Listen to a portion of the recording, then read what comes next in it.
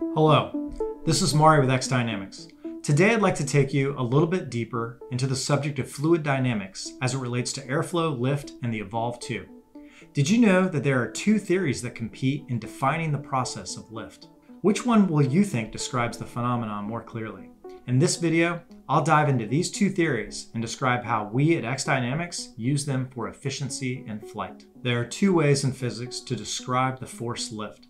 The first comes from Isaac Newton in 1687 in a book commonly named Principia. The second explanation comes from a Swiss mathematician, Daniel Bernoulli, from 1738 in his book Hydrodynamica. What's interesting is that even today, there is no consensus as to which one fully describes the process. Both are considered incomplete, and it's only recently that aerodynamicists have started to unravel and try to more succinctly define the force of lift, but still, there's no agreement to its definition. Let's start with Newton. Newton's third law of motion states that every action has an equal and opposite reaction. Let's visualize this. Air has mass. While moving forward, an airfoil will push the air underneath it down. The air in turn will push upward, resulting in an equal and opposite reaction. With the proper angle of attack and forward momentum of the wing, the result is lift. Newton's theory holds true in any scenario, independent of the shape of the airfoil or whether or not it's upside down or even on its side. This is easy to experiment with if you've ever stuck your hand out of a car window and felt it being pushed up or down depending on the angle. This seems simple enough until we start to understand what Bernoulli's theory states. If Newton's theory centered on force, Bernoulli's theory could be described as dealing with fluid flow.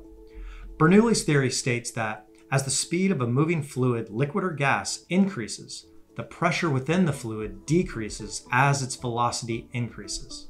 According to Bernoulli, lift is a result of the curved top surface of an airfoil. As air travels along that upper curved side, it moves faster than the air traveling on the underside of the wing.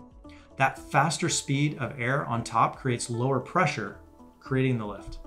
There is a shortcoming in the explanation presented in Bernoulli's theory. If we have a curved surface atop the wing and the air is displaced and compressed when making contact, it stands to reason that this would intuitively create higher pressure, not lower.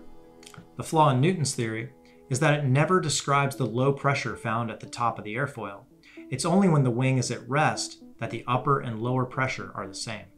This leaves us with two theories that can accurately measure and calculate lift, but can't explain it. What's interesting is that when these two gentlemen were developing these ideas, there were no planes in the sky. That didn't happen for another 165 years, and this is still the best explanation we have. Today's scientific approaches to aircraft design are determined by computational fluid dynamic simulations, as well as equations that take in the full account of the actual viscosity of air. Although we still don't have a singular and satisfying physical quantitative explanation of lift, some recent attempts may have gotten us a bit closer. Bernoulli stated that the fast-moving air atop the airfoil creates low pressure, but he didn't say why. Recent research has addressed this phenomenon. It's thought that a low pressure zone is created by a partial vacuum that comes into existence as the fast-moving air quickly crests the curve of the upper wing, filling a void left by the fast-moving air.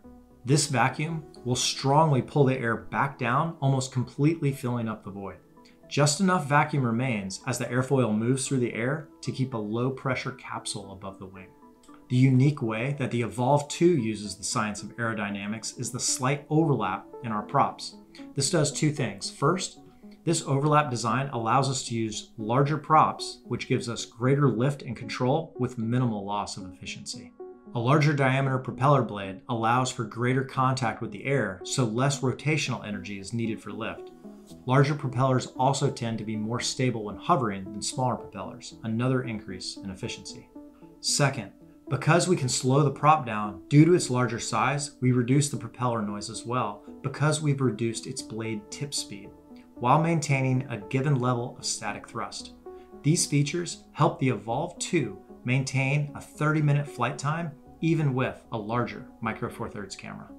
The first inspiration of flight is hard to pinpoint, but like many technologies, nature is where those dreams may have first developed. Something you may have seen is the maple leaf seed pod as it detaches from high in a tree and twirls its way down to the ground.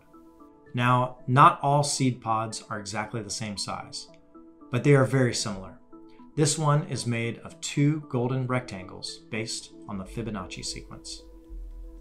Thank you very much for your time today, and we look forward to seeing you on our next feature video with the Evolve 2.